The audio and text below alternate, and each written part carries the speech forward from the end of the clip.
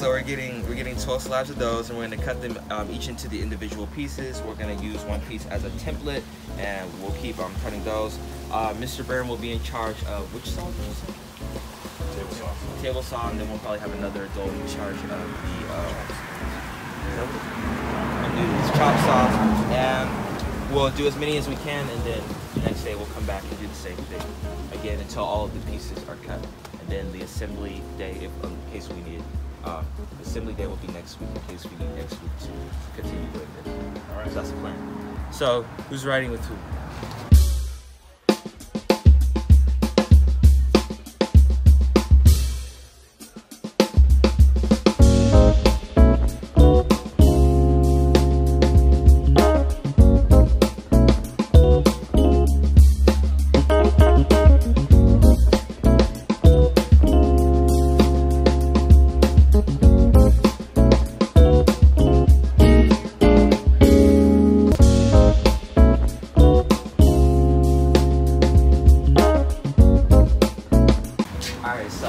Each one of those slabs is 4 by 8 exterior plywood. Each one is 3/4 inches thick, about. So we bought 12 pieces of them, and we're gonna cut them in various lengths and widths. So the first part is gonna be the front of the box. So 6 sheets are going to be used for that, cut into individual sheets. Then 1 sheet is going to be used for the left and right sides, and then so forth. So we're going to start with the front and back. We're obviously working around power tools, all right? So anybody that's operating a power tool, or anybody that's inside the garage will have ear and eye protection on, right? Anybody take shop class? Okay, where's the most dangerous place for a table saw? The most dangerous place for a table saw is behind the table saw. So this area right here, try to keep it clear. Obviously when we're unloading and loading wood, there won't be anything in the saw, but as we're cutting through the saw, we'll stay, I'll need at least 2 helpers, and we'll be feeding it through the saw, and I'll leave 2 more guys on that side. So we'll feed it through the saw, and the part that's between the fence and the saw is the part that we want, that we're taking out. So those will come out, and we'll either lead them up here until we have enough of them, and then we'll take them over here, and I'll have one of the adults operate the chop saw, and I'll give him the dimensions that we're going to make repeated cuts. The first sheet of plywood they're going to cut, they're going to cut the first 6 sheets all exactly the same. So this will be all repeat cuts. So we'll try to set it up like an assembly line, and we'll cut all those.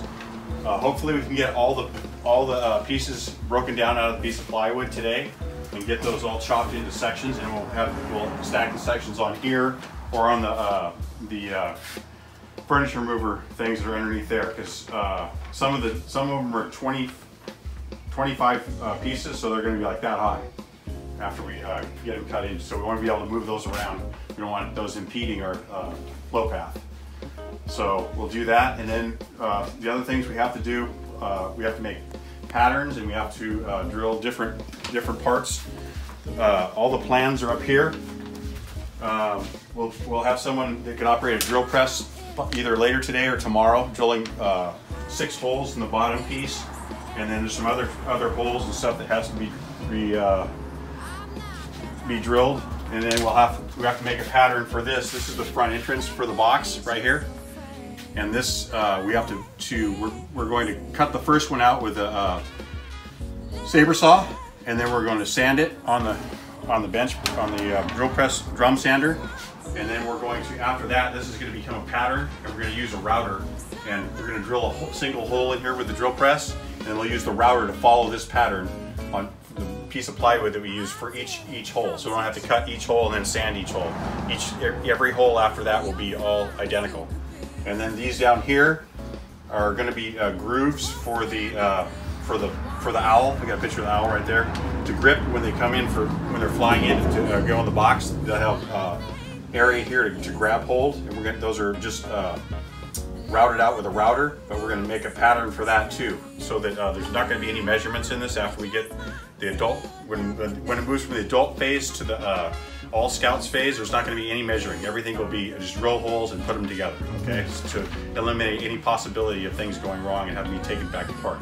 because we are going to be gluing them together. So if we have to take them apart after the glue dries, we have to break them apart, right?